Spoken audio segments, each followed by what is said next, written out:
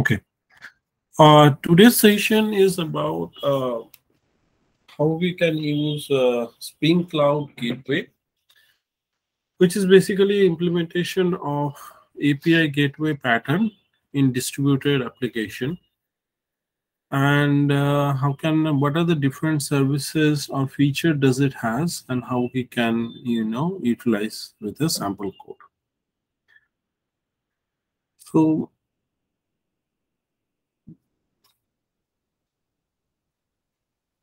let me share the presentation first. So Spring Cloud Gateway, or basically the API gateway as we know it. We mostly find the API gateway used in a distributed microservice pattern. But what may be the needs of API gateway? What it fulfills? We know there are like maybe different kind of client. It may be other application client which may be running as a native mobile application, or a application that is running as a desktop application, or the application is maybe running as a normal web application, right? And different client can have like a different kind of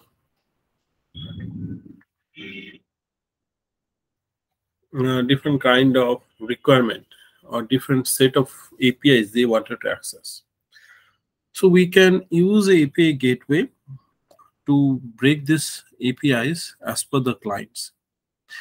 And also when we move to monolith to microservices, there is a different way we can decompose monolith to microservice.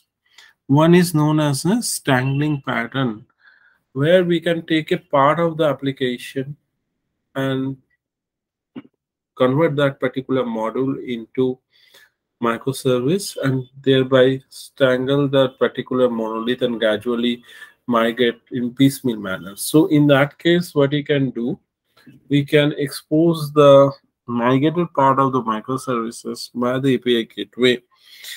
And API gateway can isolate your services, right? It need not to be like a Spring Gate microservice. Spring Boot kind of a microservice. It can be your Golang based service. It can be your Python microservice. It can be .NET microservice. It can be any service. So we can use the Spring API to work with a kind of polyglot or multiple languages or framework based microservices, which gives a unified interface for the client. And also certain cost cutting features we can implement in the Spring in case of microservices on the API gateway, instead of implementing them in the every services that we find, right? For example, obviously we can see there is like security. So in security, what we have is like we need to authenticate that particular user. So instead of implementing that into each of the services, we can put it into the API gateway, or in the Spring specific world is a Spring Cloud Services. Similarly, to know about the logging, the tracing, and other things, we can observe how the API request has been processed. That we can also utilize. And also for resiliency, right? For example, if the other microservice, one service is calling another service and that particular service is down, then in that case, we can implement retry, we can implement timeout, and other like a circuit breaker kind of a resiliency pattern at the microservice level, rather than implementing them on the each of the services level. So microservice sits at the edge of your distributed system, with which the other applications or client basically interact. So for example, here is a basic simple, a library software system where it has 3 microservices. One is your book service, which is basically functionality of managing the library books. Then you have an account service, which manages that member subscriptions, member subscription renewal, or what kind of account it has, right? Another service is basically for giving out the books to the user. So user can take the book to their home and read on this, or can loan their book to the particular user.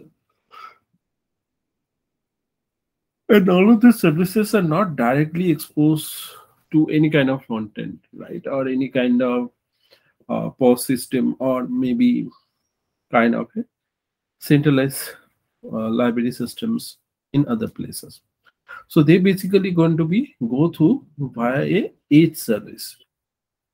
And this edge service is basically going to have all the cost cutting concerns being implemented out here. So for this, we have Spring Cloud Gateway, which acts as a edge service or API gateway.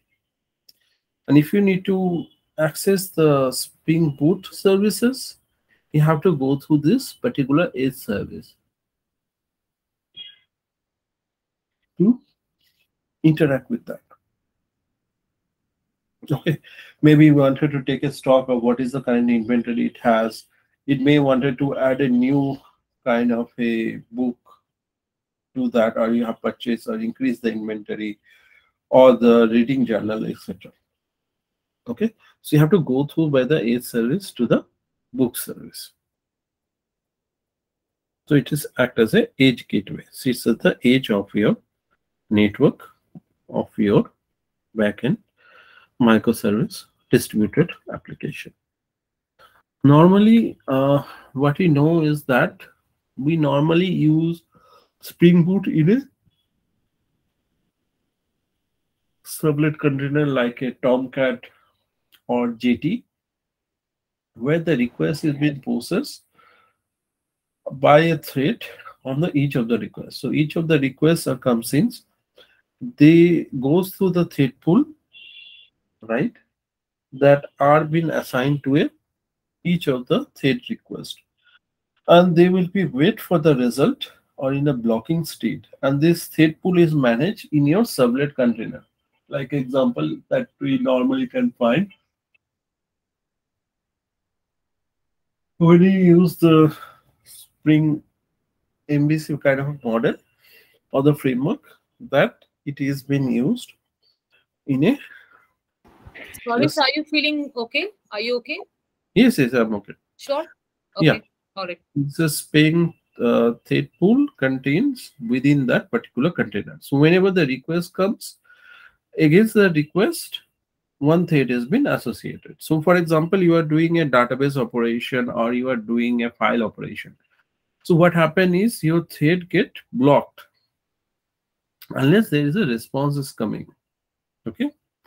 And your dispatcher servlet is going to then associate the thread and put the thread and send it to your handler or your controller, as the case may be, and there your request get processed depending on which framework you are using. That we are generally use. And the downturn is that when you have like a lots of blocking operation and the lots of threads are coming, what happen is your main user has to wait for the free threads to be available from the thread pool of your servlet container, and the request will take longer to get processed, or most probably you get a denial of service request because there is not free threads are available.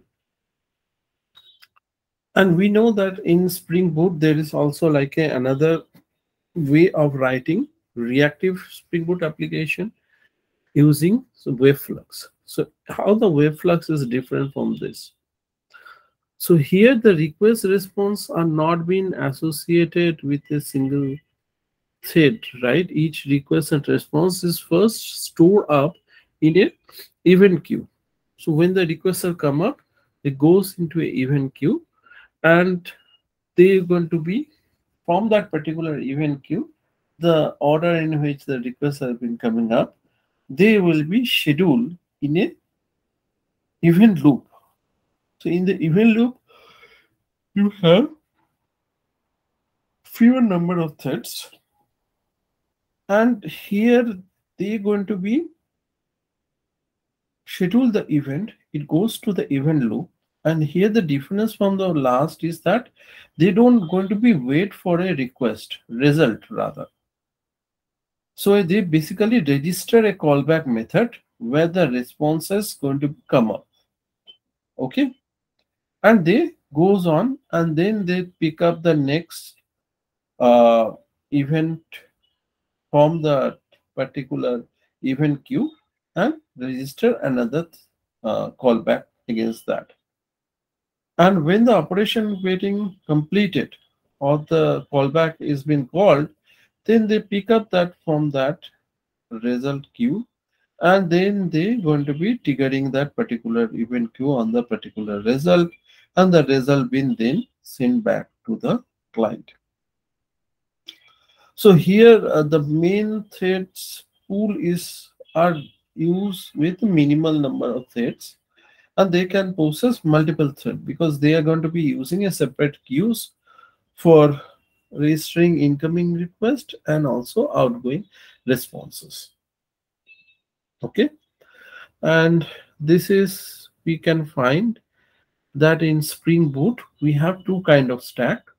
One is synchronous or blocking IO. One is a asynchronous or non-blocking IO. One is the servlet stack, another is a reactive stack. So basically, any kind of framework you have, generally the routes are mapped the URL path to a particular functionality. So here, what you do on the Spring MVC side, you register different classes with the meta annotation REST controller, and then you map that methods with the patterns. And in case of Spring Webflux, we have seen previous example where we basically register a router, where the router basically holds the method reference of a particular handler class and the URL that is going to be mapped. And then obviously in the Spring MVC side, you have these things run on servlet APIs. You have HTTP servlet request and response, and it is run on either Tomcat or JT, kind of like a servlet container. Right? On the Spring Webflux side, it is basically reactor stream adapters are used. Okay, where we have the mono or flux depending on a single or multiple responses we are returning. They have a separate request and response, and they basically use native or any servlet 3.1 and upper version of container, which provide those event loop and event queues. And the main library remain the same. It is Spring Boot and the associated libraries that are there. Okay. So here, so this is the what is the routing looks like. So client send a request. When the client send a request, the request can be mapped to a particular service, downstream service, right? And that particular downstream service is given a unique name, and then there are like different predicate or condition. Simple condition, maybe your HTTP request header need to be matched, and they will be forward that, or you have a certain path URL. Okay, so based on those predicate, you just forward the request to a downstream service. Okay, and where the cost cutting concerns are being met out here, you have like a wave handler, which is the pre filter, and the post filters are also there. Okay, and then that particular downstream service has been requested. When you request, p-filters can be done. They can modify the request and the responses body, or they can add a new header or remove a header or modify the header value, etc. They can add any kind of request parameter. They can be add or remove or modify that. So whatever in p-filter, what happened, your HTTP request is basically processed and it can be modified. And when the response is back from the downstream service, there can be post filter can be added. So it can add additional request headers or modify the body, encode the body or decode the body, whatever may be the case, they can perform those operations. So let's see some sample code that is there. Let me open up.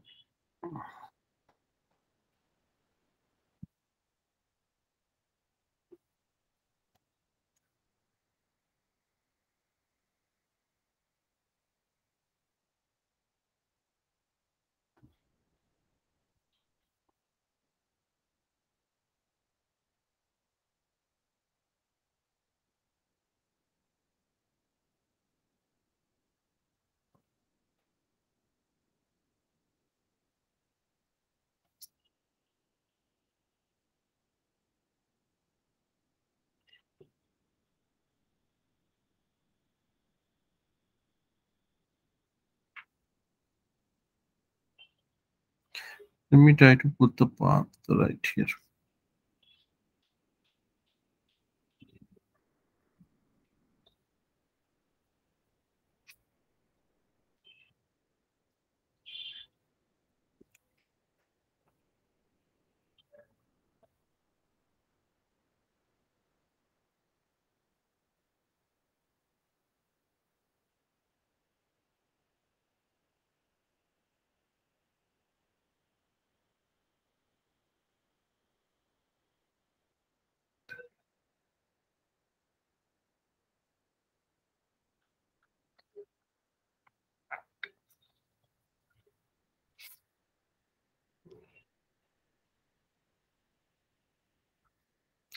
So here we have the age service and the book service. So let's just see the quickly the book service. So in the book service is basically very basic Spring application. So book service application is there. Okay. So here is the book service application. What we have is the normal Spring Boot annotation, Spring Boot application, and Spring Boot application run with the Spring Boot application dot class and argument. And then you have a record type, which is basically our case is a DTO or POJO object, which is holding only the title, book title. Then you have the REST controller. So it is just a Spring MVC implementation. And also we have seen the Spring MVC implementation can be merged with your annotations can be merged with your Spring reactive application. So here we are returning multiple books. So get books, we are returning multiple objects. So we are returning flux. Here we are mapping get mapping books, and just individual books names are given. And do first returning the list of books that are there. Okay.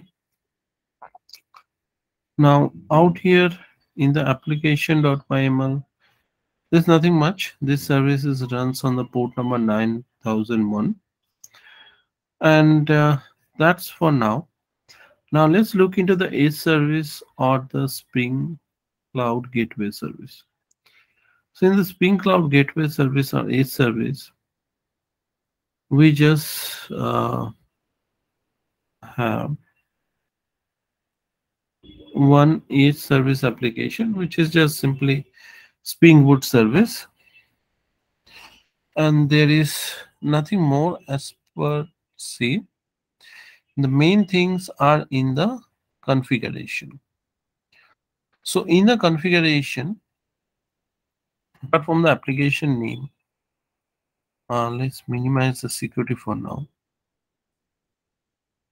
So here you have the Spring Cloud Gateway Pacific, right? Now in the Spring Cloud Gateway, first is your routes are defined, which routes the request will go through. Here is the book route has been defined by the particular ID. So now its book route will be mapped to a particular URI. So either it can be book service URL environment variable, or in absence of that particular environment variable, it will forward it to the localhost 9001. Now there need to be a predicate. So in this predicate, it will be just a path of books. So whenever the URL has starting with the books start, then that particular books will be called, and based on the book, that particular paths will be redirected to your book service, or here in this case your localhost 9001. Okay, and your service itself, this service or a service going to be running on the service port 9000.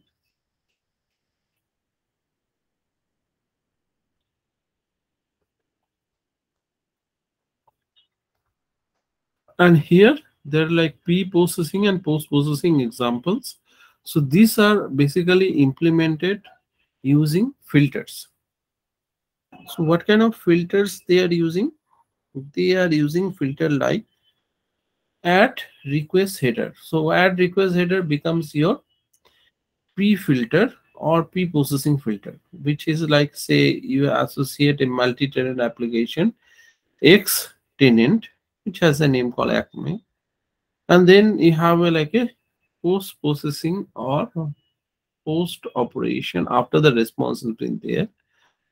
So pre-filter and post-filter, where you having like add response header, and here you are adding your own custom header with a tag called fantasy, right?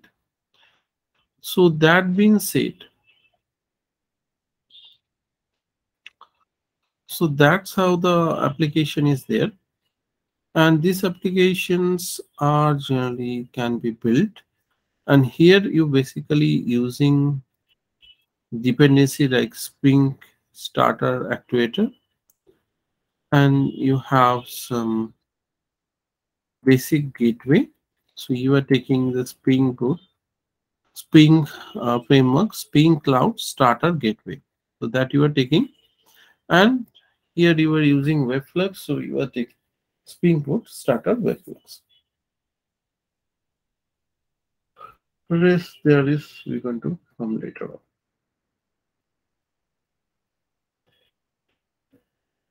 on. And in the Docker file, what you have is we are using from multi-stage build. So there are two parts. One is for builder, another is for running of your application.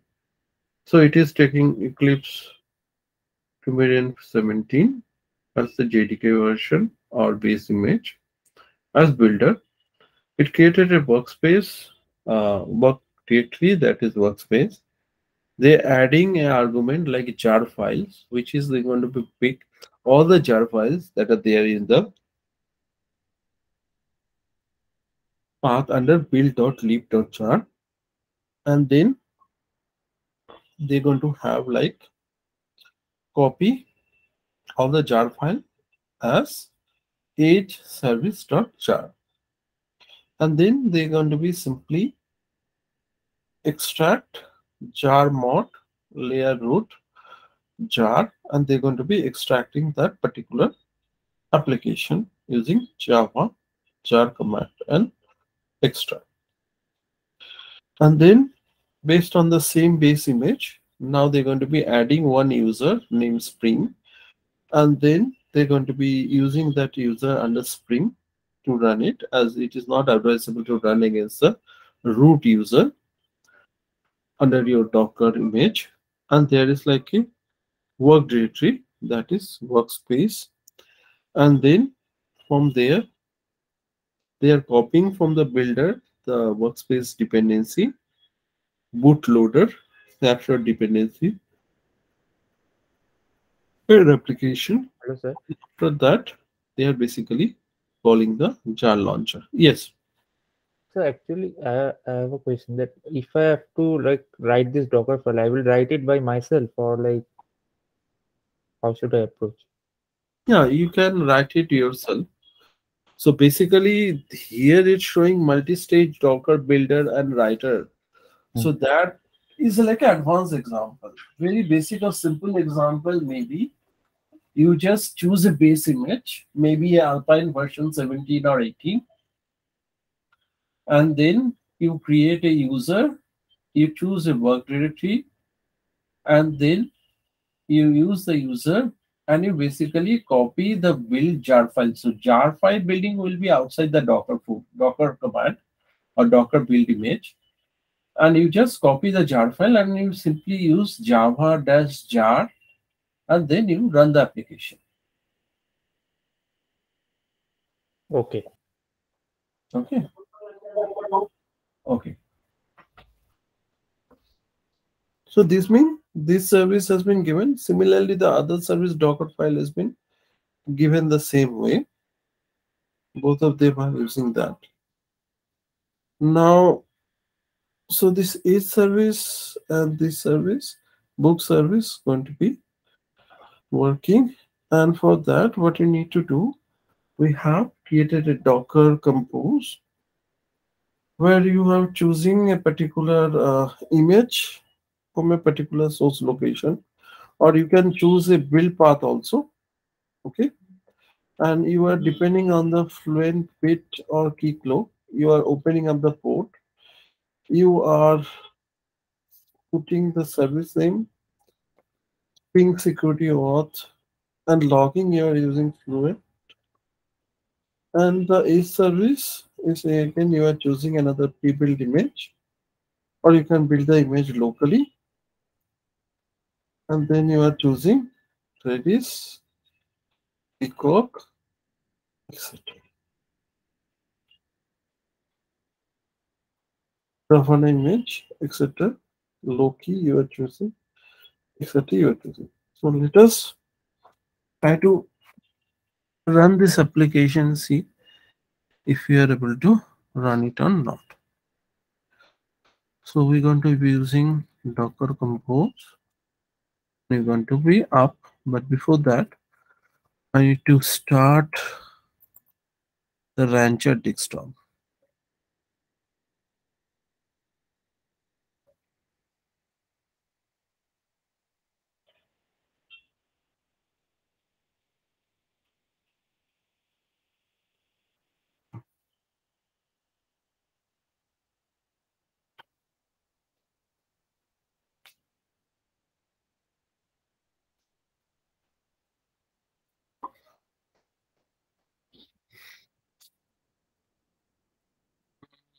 WSL is not running.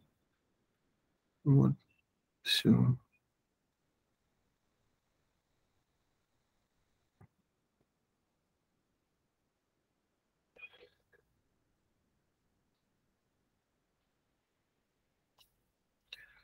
WS to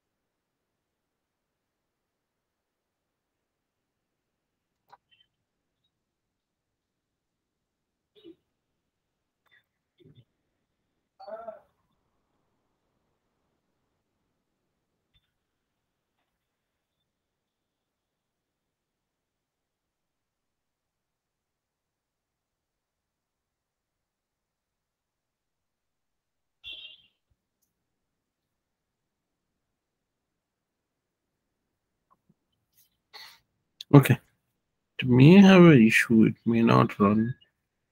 Let me try, otherwise we just go the code walkthrough command.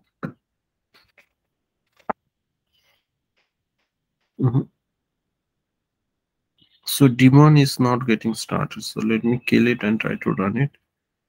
Otherwise we just go over the code for now.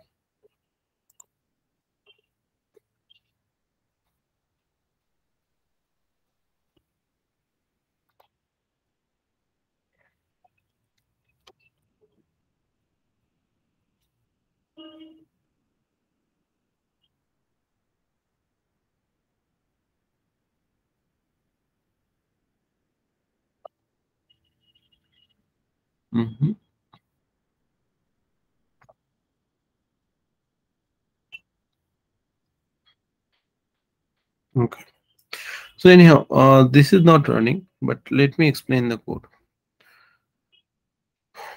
So I have to go to the IT to fix this.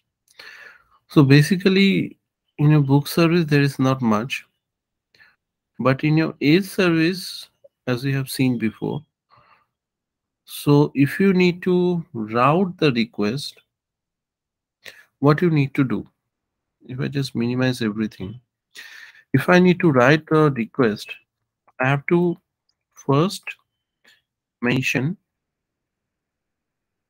that I'm using under Spring colon service, Spring Cloud Gateway. That is in YML or spring.cloud.gateway. And then we can use dot routes, and then we use the ID. That is book routes. And the URI is basically nothing but your localhost server or a server URL that you're going to be getting from the environment path.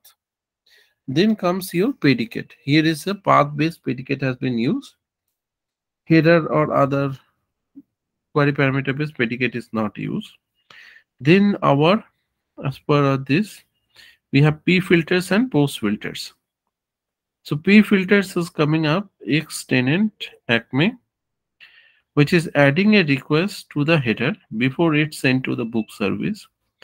And the post filter is after the response coming from the book service, you are adding one more header into that. Okay. So that's let you know how you can, set up Spring Cloud Gateway to act as the API gateway and do the routing between one service to the another service. So far, any question on this?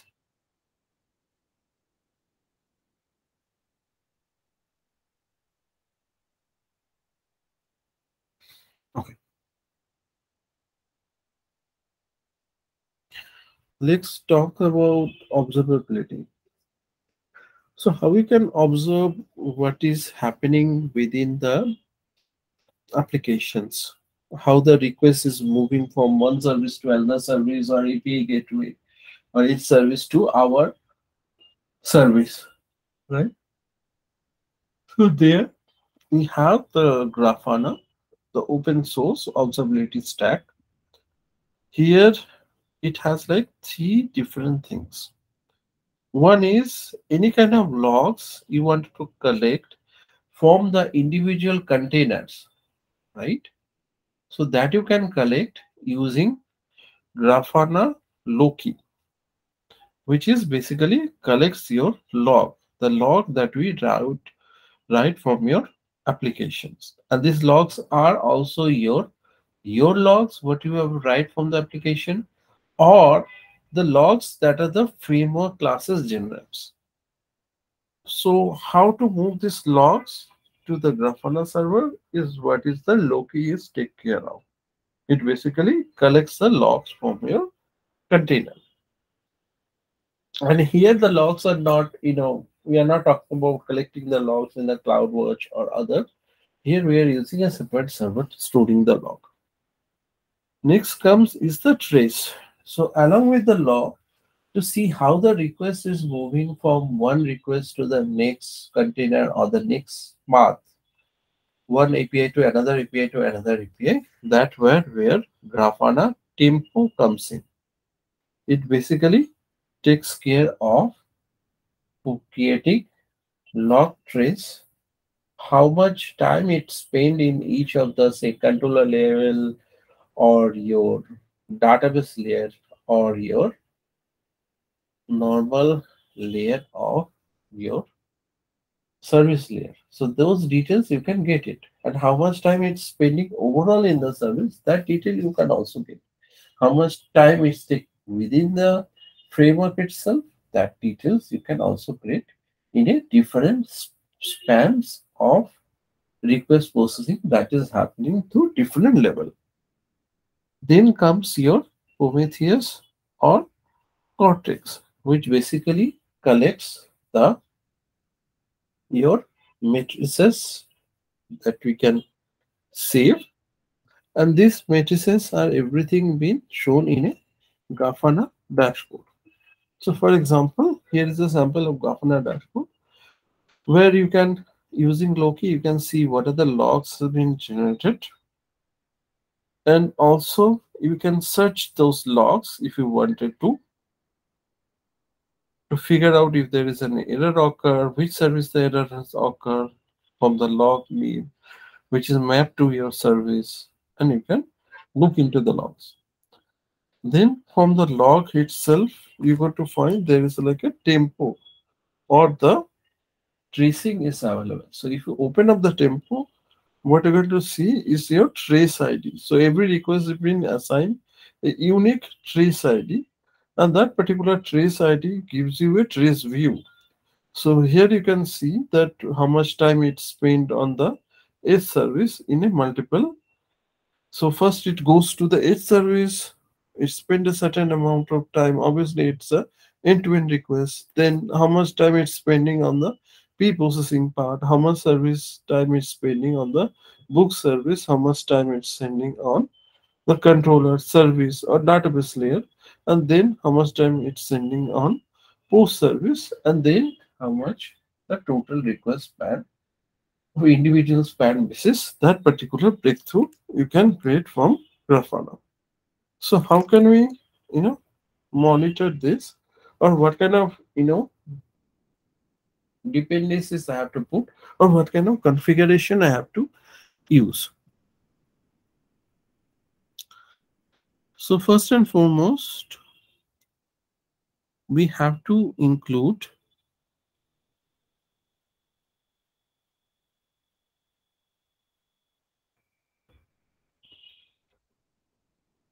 the observability related dependency. So normally we find that this observability related dependency Spring Boot itself gives you the Spring Actuator, which the different endpoint, you can see the logs, you can see the thread dump, you can see the head dump, you can also see the health of the application, you can see the configuration, etc.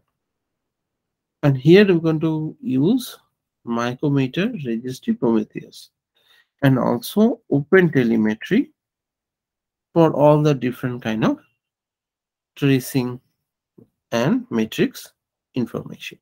So these two we will be using or seeing that.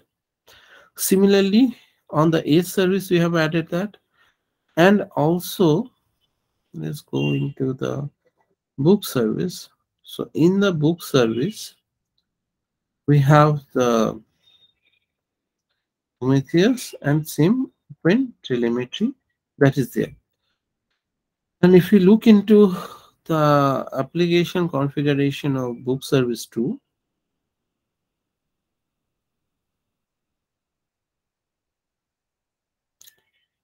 here only changes we can see for this is the logging pattern, and the logging pattern expression has been given. So what is in the log going to contain? It's going to contain the Spring application name that going to come from Spring application.name property. Then it's going to have the trace ID and the span ID.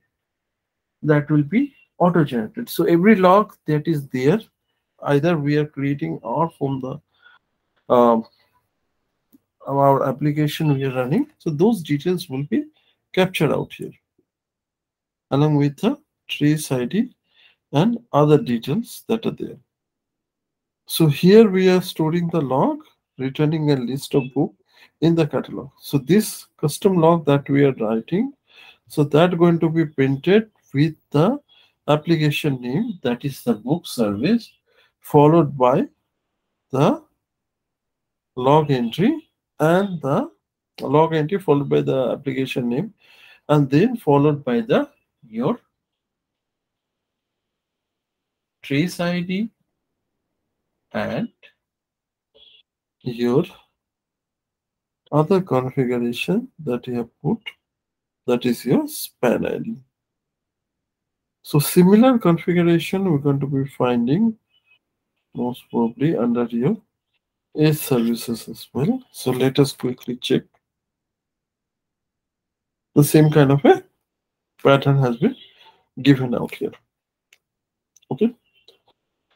So based on this, whatever logs are there, so those logs will be represented in the following pattern. Here there is no log as such, so the application or the framework logs will come under there. Okay. And also your management endpoint, web exposure, including star.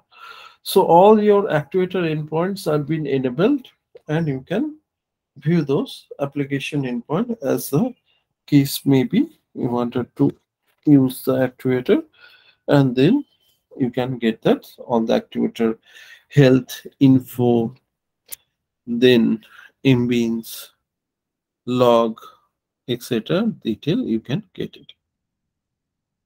So that's the first section on the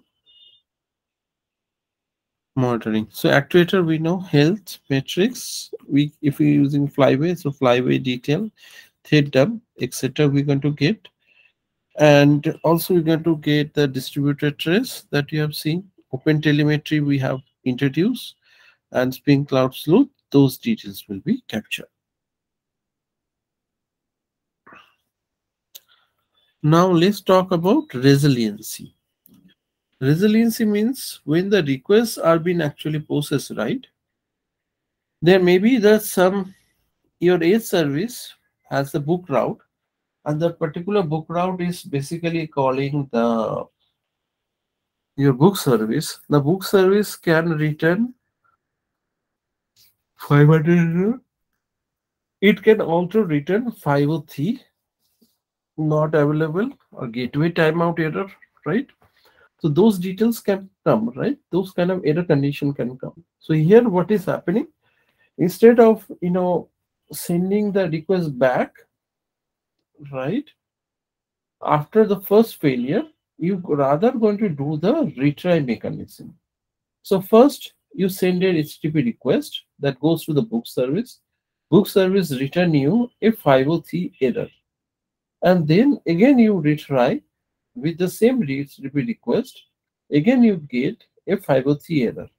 Now maybe on the third time you have again retry, and then you receive successfully HTTP response after that many second retry.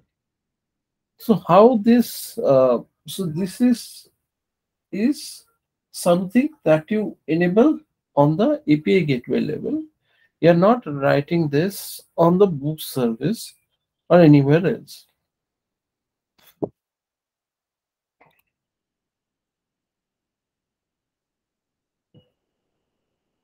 Okay, so let's see the configuration for the retry.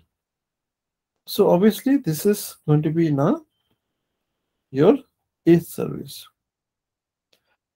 So in the edge service,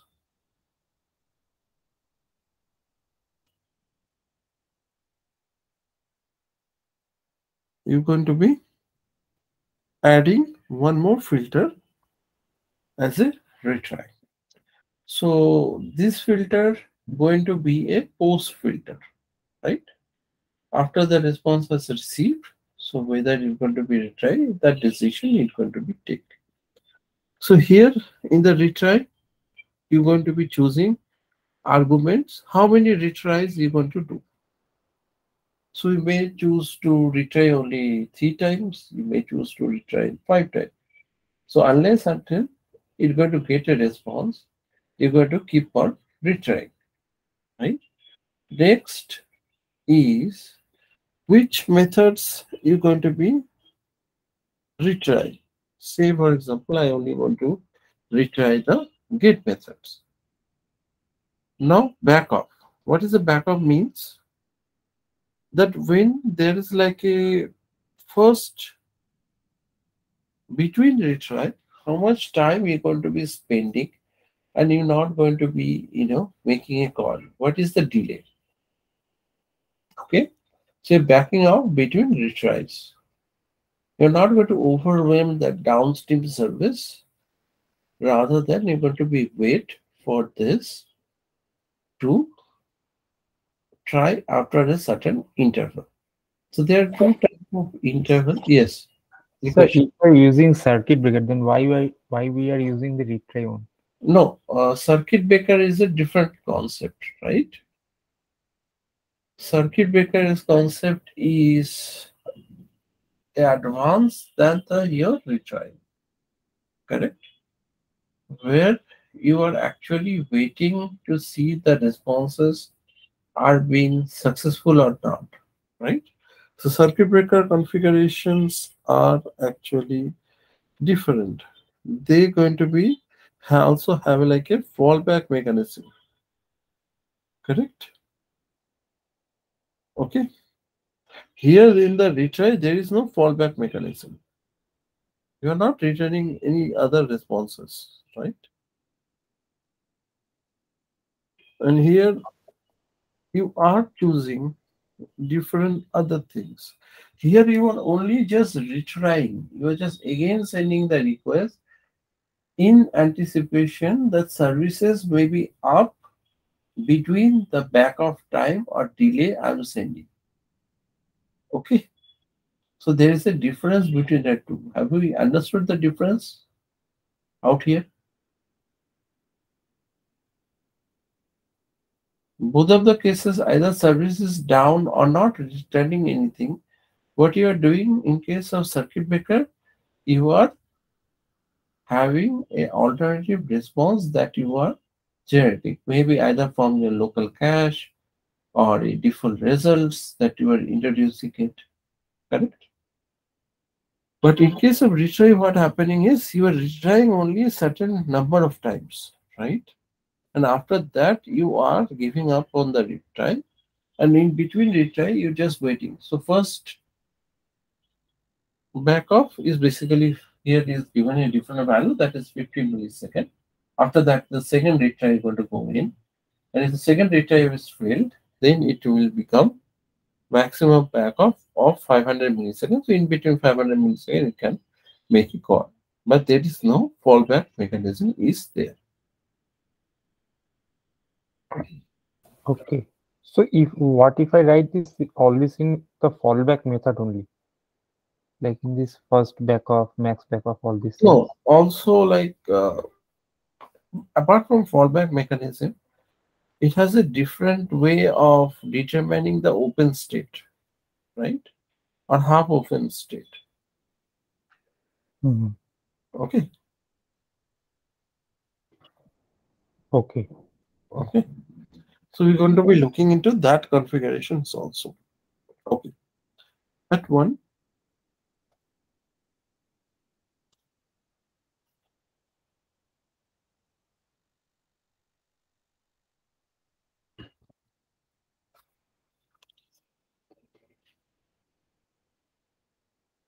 Then there is another limit is how many requests your system may be processed, right?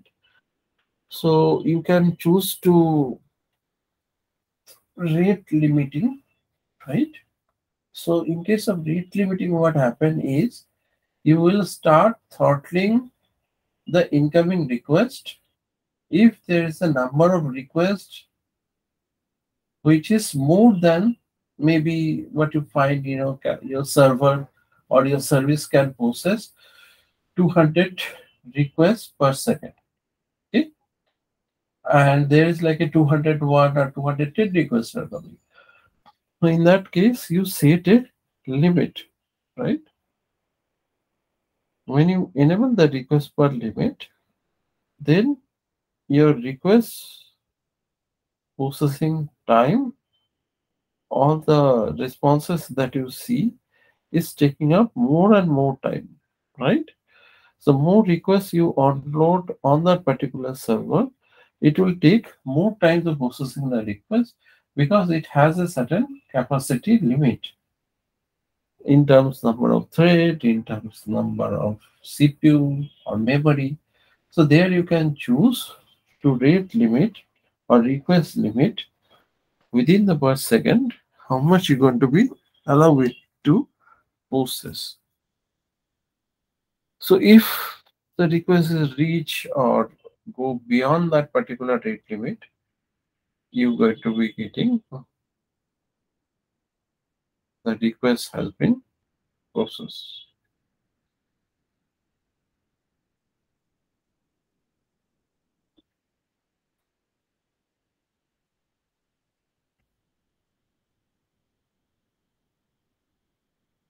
Okay.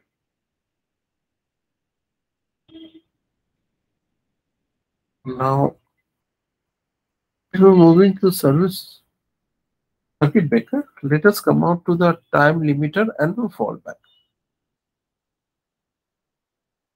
So what is the time limiter? So time limiter going to be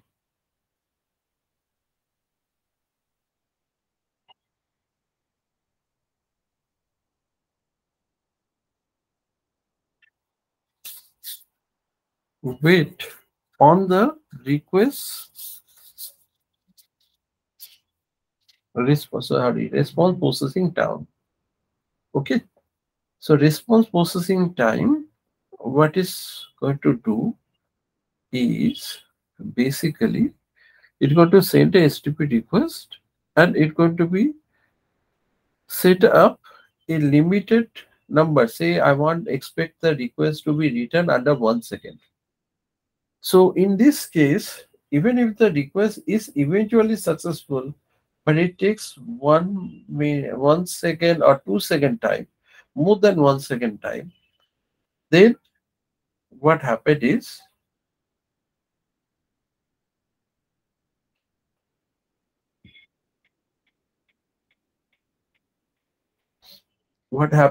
that it's going to be through an exception is that the timeout has been expired.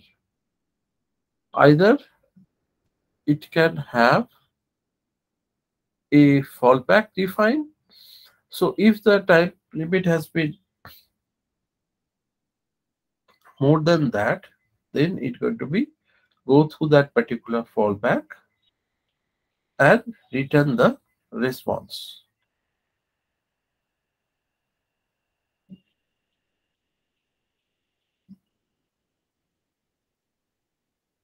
Okay. And if there is no fallback determined, so it basically throws a timeout exception.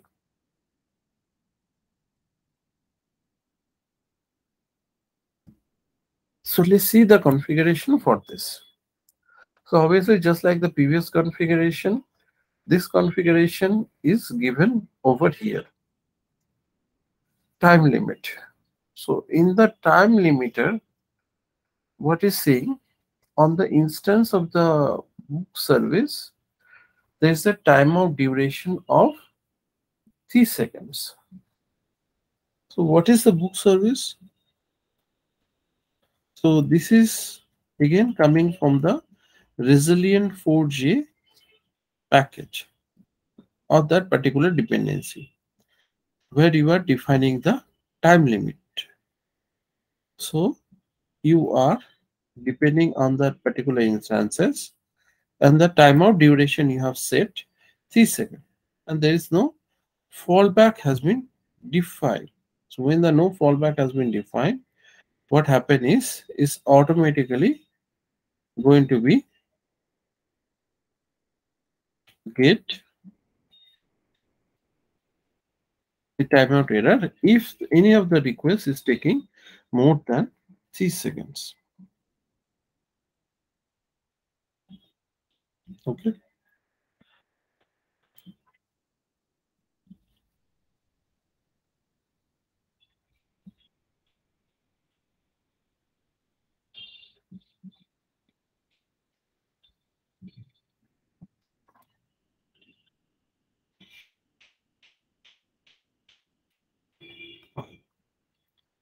Now come back to the circuit breaker.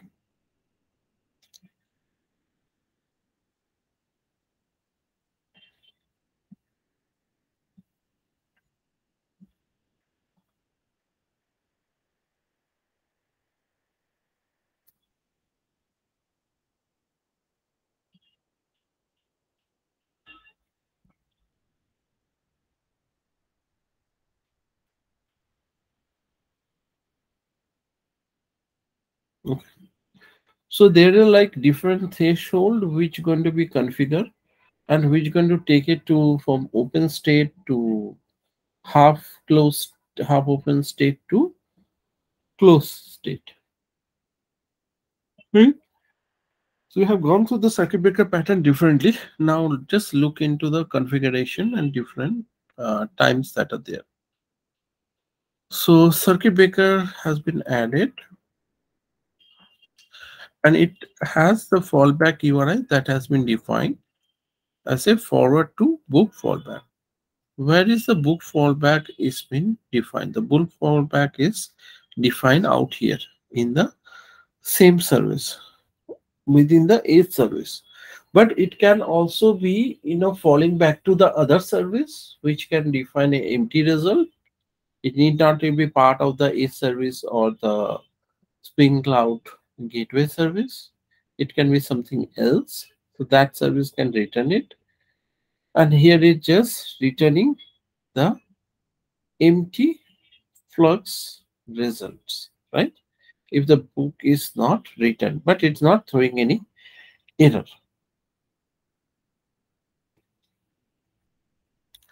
So on the A service, what happened is that here is the book name, instance name has been given, and the fallback URI has been given, nothing much.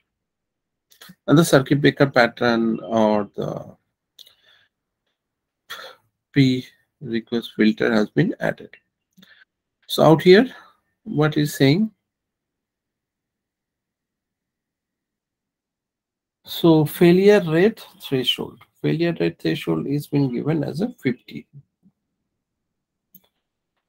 And wait duration in open state, how long it going to be open? Stay in the open state. It's 10 seconds. Okay.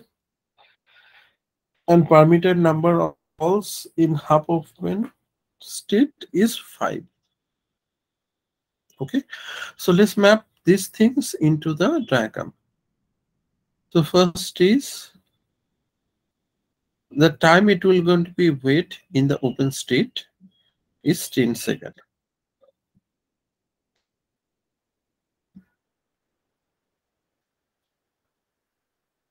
Okay. So then from that, after 10 seconds, it's going to go into the half open state. Okay.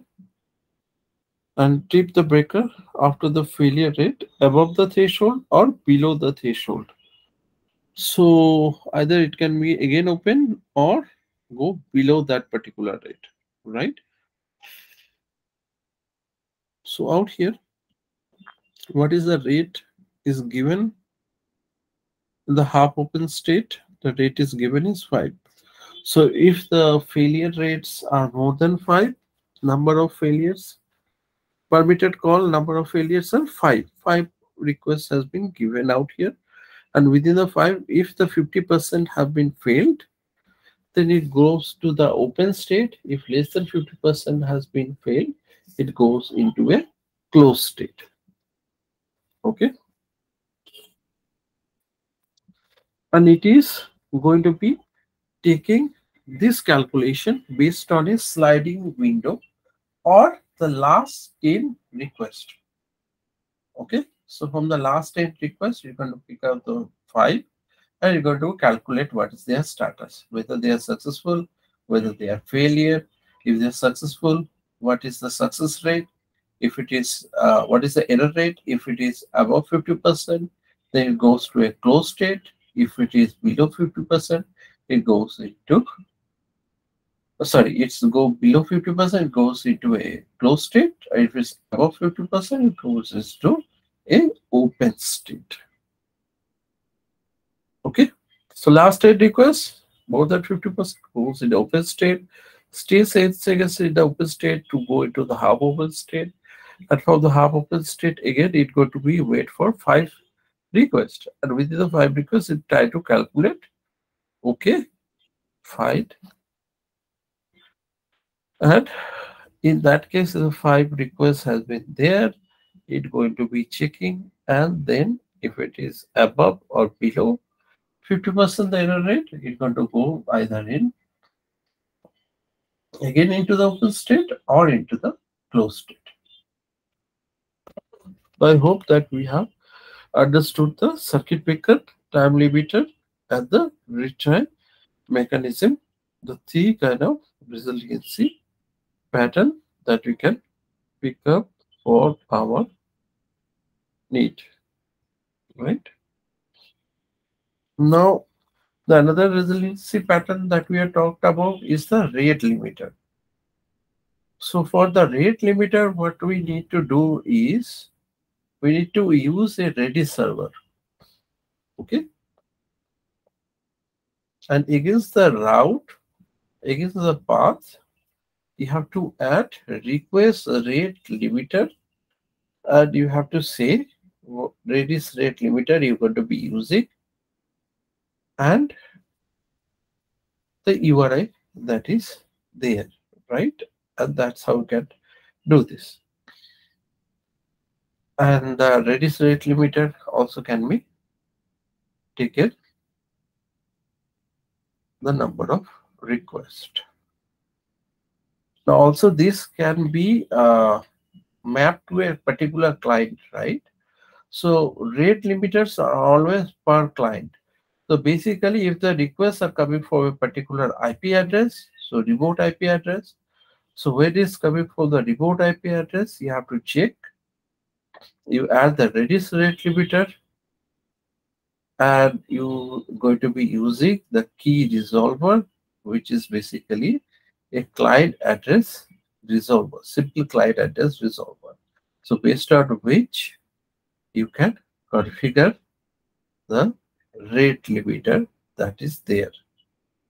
But some cases, what happened is that this kind of configurations you can do both in XML code, and also you can do this configuration also in the YML code, right? So here in the route, after the predicate, you have to add a separate key resolver, which is going to resolve based on the IP address per se.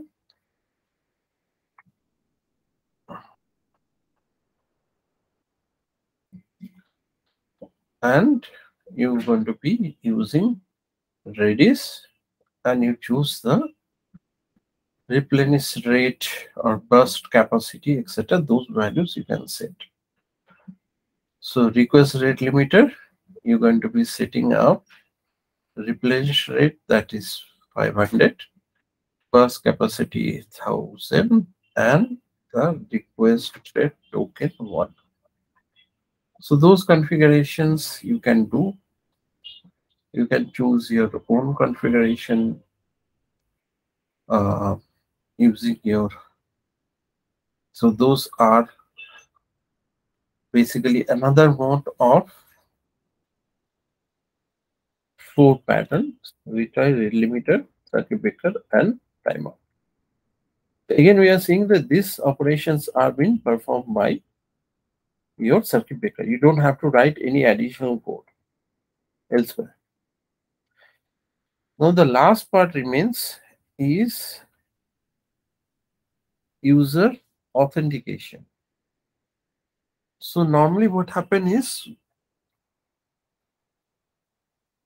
we know that we use the access token, we use the OAuth or OpenID connect, right, over OAuth 2. So here, instead of authenticating on the particular server level, you can choose to authenticate in the API gateway or cloud gateway service itself. You can connect with a auth service itself, and the user can authenticate itself against the auth user service. So here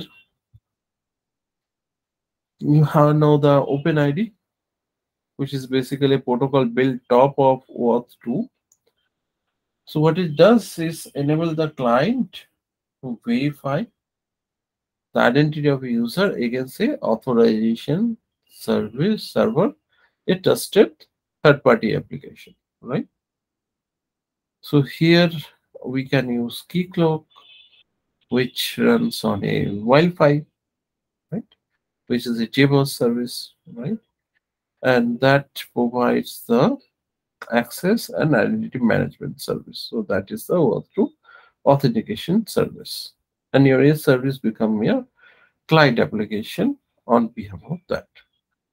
So it's basically token management and authentication. It delegates to that particular server. And it's basically then issues the ID token, which is basically have who is the subject, when the ID token going to be expired, who is the issuer. Here is the key clock being the issuer. The subject or the principal is the Isabel, and the expiration is the long timestamp that is given. Now, when they're going to be requesting this service, how that particular token going to be go forward. Okay. So here you have like OAuth 2 if you don't wanted to use OpenID. So the difference between that, here also client get a limited access to a protected resource, and protected resource is being provided by another application, that is your resource server. So resource server may be your any kind of service. It can be your book service, loan service, or your account service, right? So it's not just any HTML pages, it can be any API that is there. So here basically we use a session cookie, and for the session cookie it been mapped using the access token, and that with that particular access token the token has been forwarded to book service, resource service, or your other services that are there. Now this access token which have been generated is basically having the same kind of a detail, like its issuer is a click of subject and expiration. So before that question answer, let us see the example how this can be done on the configuration in your S service. So in your S service,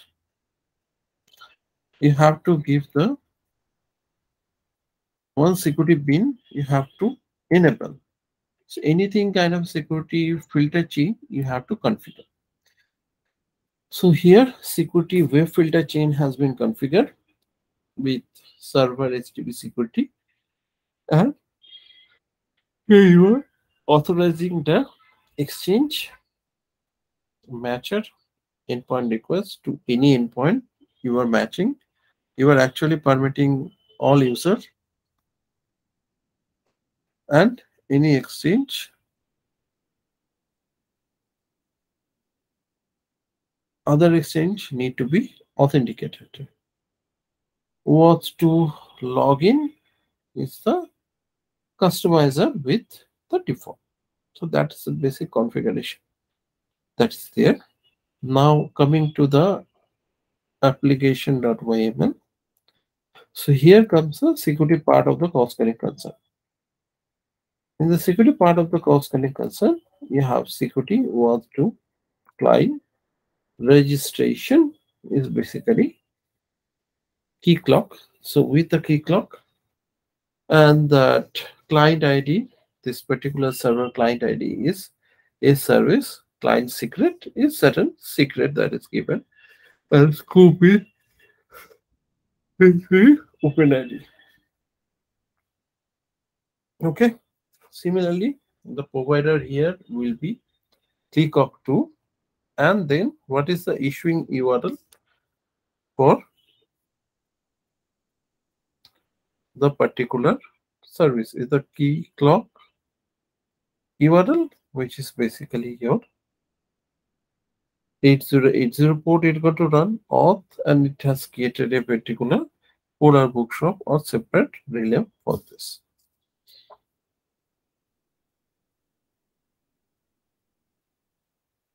Session related details are basically stored in a Redis. So all your session cookies are stored out here.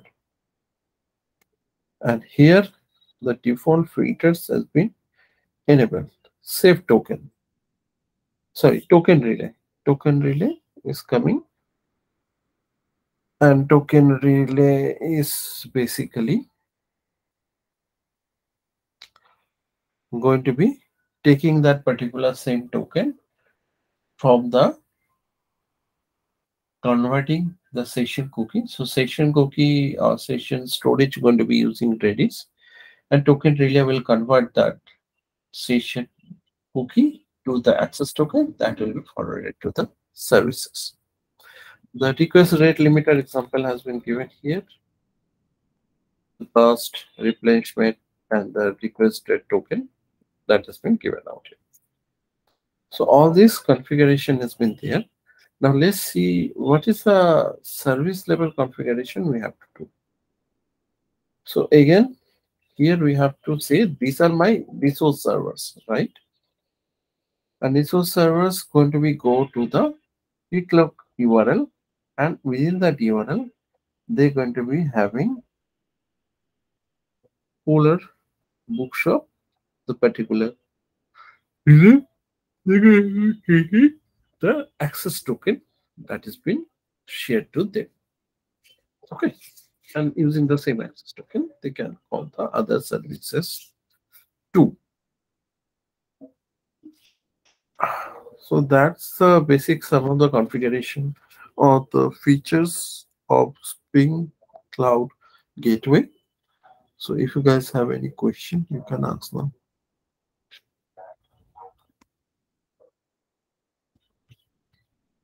Any questions you have?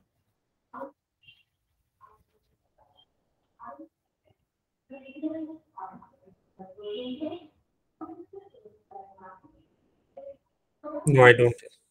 Okay. So basically, if you want to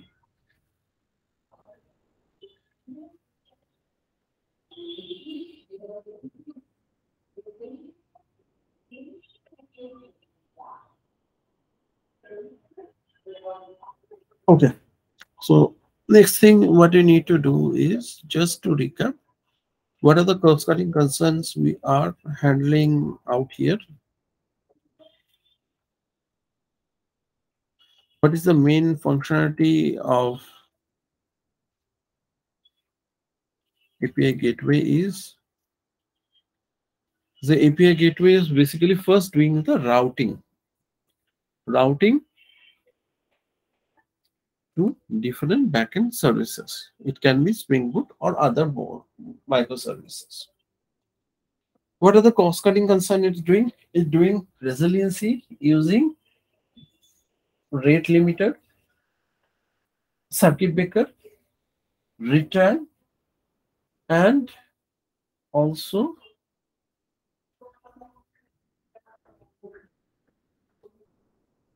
these are the 4 different patterns got to be going through. Then comes the observability. So observability, it can work with open telemetry details And logging detail. Logging detail in case of Grafana, it has been captured by Loki. And the tracing detail has been captured by Totem. And then the normal Grafana, you have the Prometheus, which is storing the detail of the matrices, and the dashboard is provided on top of Grafana. And you can also monitor using your Spring Cloud monitoring systems and open telemetry and Sleuth. Security, you can enable security using a third-party service, either using Open ID or OAuth2 protocol schemes, where the different ID token and access token has been issued by that particular authentication servers, and these servers can also leverage Redis to create the security context propagation using token relay. Okay.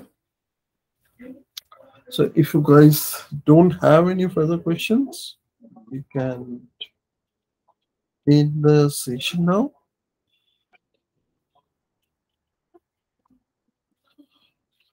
Stop the sharing.